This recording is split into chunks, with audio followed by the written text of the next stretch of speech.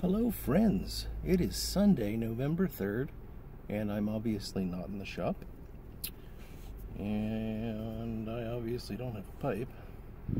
Hopefully you can see what that is. The sun is so bright today, I'm getting a lot of glare. I did it again. I planned to make this video from the car, and I brought my camera along for the outside view, but I forgot to bring the SD card. So unfortunately, I can't show you what is really a beautiful, sunny November day. Crisp, 51 degrees. Beautiful, beautiful weather. So I'll explain a bit why I'm in the car on a Sunday and why you didn't see me on Friday and all that. But for this moment, let me just get this guy started and we'll start driving. It's about daylight savings time. It's about 12:30 on Sunday, and I'm hoping to get home in time to watch the Eagles beat the Bears. Sorry, but that's just what's going to happen. And we'll see if I can make it. I should be able to, but I would like to have this cigar. So I got a Diesel because I'm just in the mood for something a little bit meaty.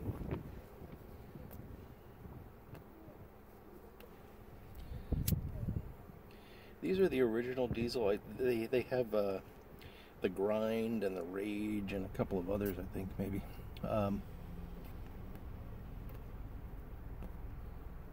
But the original ones I've always enjoyed, and they're reasonably priced. So.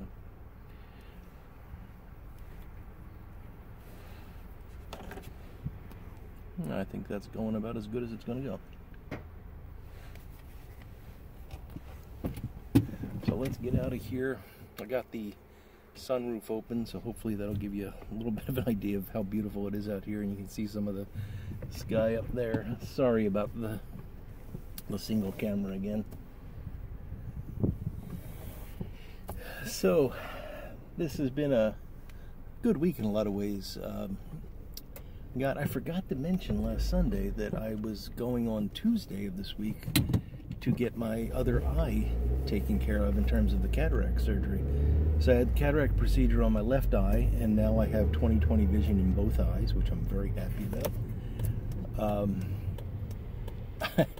I do now absolutely require reading glasses at all times, because if I need to see anything close up, like if I need to look at a text message on my phone, I can't see it unless I have reading glasses.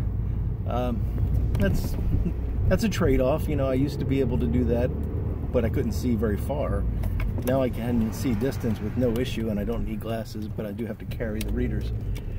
And it's amazing how much I was able to get by with just the one eye and the severe cataract. I could still read, but I can't do that anymore. So that's the only negative. So I had to take off from work on Tuesday and Wednesday.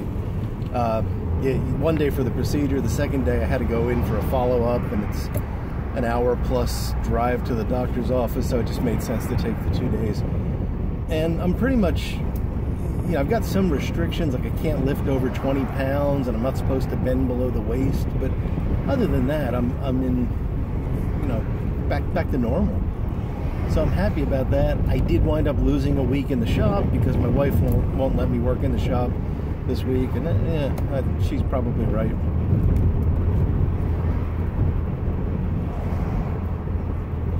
Now the reason I'm out today is that I head off Tuesday and Wednesday, and then we're planning an experiment. We're running an experiment at work. For those of you that don't know, I am a scientist, and this experiment is a 7-day study, and it requires that somebody be there for 4 hours each day during the 7 days, and that of course runs into a Saturday and Sunday. Now I don't live very far from work, and I don't get to go in the lab very much anymore. I used to be a bench scientist. Now most of what I do is theoretical and a lot of like people management type stuff. So when an opportunity comes up to actually do some lab work, I get pretty excited about that. So I'm just trying to touch this up and drive at the same time. But you don't know how bad that is because you can't see where I'm going. So anyway, I volunteered to take these 2 days, and you know, I live close by. It's easy enough for me to do it, and the people that would have had to have come in on the weekend are happy that their boss is doing something nice for them. So you know, it's a win-win all around. So on Friday, I was so focused on what I was going to be doing Saturday morning because I'm, you know, to be honest, I'm excited by it. I like doing this kind of stuff, and it's been a while since I've been able to. Oh, I did touch that up. So I'm excited about that. My sense of time is all messed up because I wasn't at work on Tuesday and Wednesday, and I just completely forgot that Friday was Friday. I got home and I'm eating dinner, and I realized it was Friday, and I had forgotten to make a drive video. So the fact that I couldn't be in the shop this morning because I had to be at work, and I forgot about Friday, I figured I'd make a Sunday drive video, and here we are. And unfortunately, I don't have any shop update because there was very little time between my last update and getting the cataract surgery that I could actually do anything in the shop. So everything's where it was last week.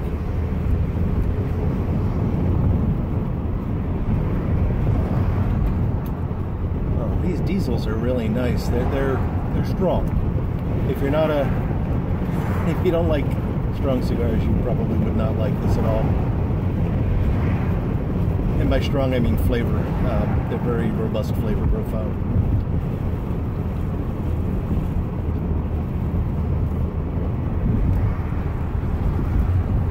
So I've got a couple new,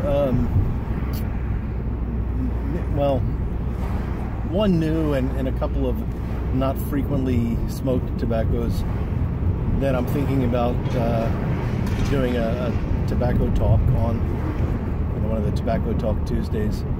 So hopefully I'm going to be able to get a couple of those filmed in the coming weeks, and we'll release them in time. I've actually got a couple of projects piled up now that I'm going to start videoing as soon as I've got camera mounts set up on the new bench. So that'll be fun.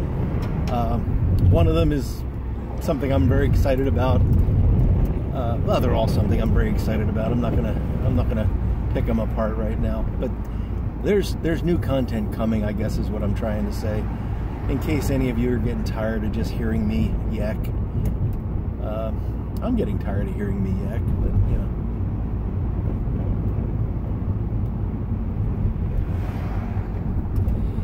So Halloween is come and gone again.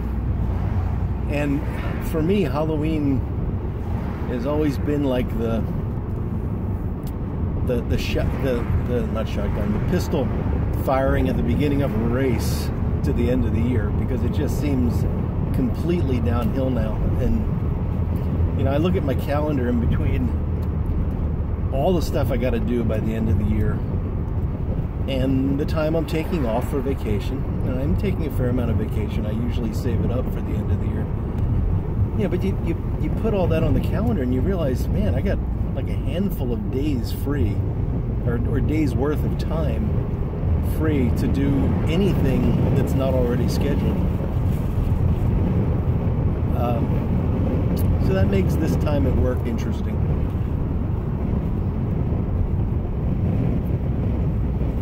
And I really like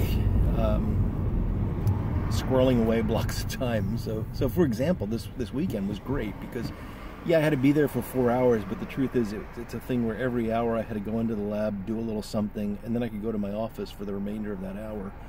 And then at the end of that hour, I'd go back and I'd go into the lab and do a little something. So that meant that I had, you know, essentially 3.5 hours of very quiet time all to myself in my office, and I got a lot done. Just, you know, paperwork, year-end reviews and things like that. Stuff that really eats up a lot of time. during the week, or I wind up taking home with me at night and working on it at night. And I don't like to do that.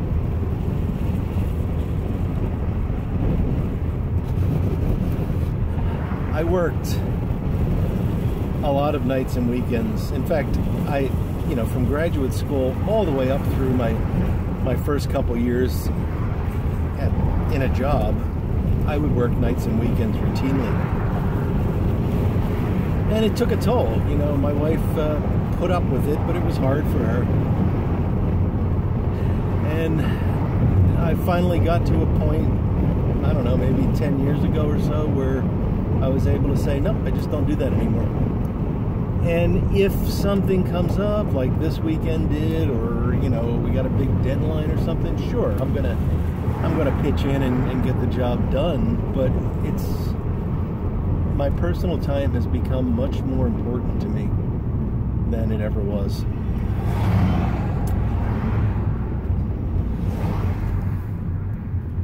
That whole work-life balance thing is something that we always talk about, and it's especially important when you're recruiting people. You always talk about, we pay good attention to work-life balance. But as you get older, you start to think of it as life-work balance. And yeah, it's important. It's healthy.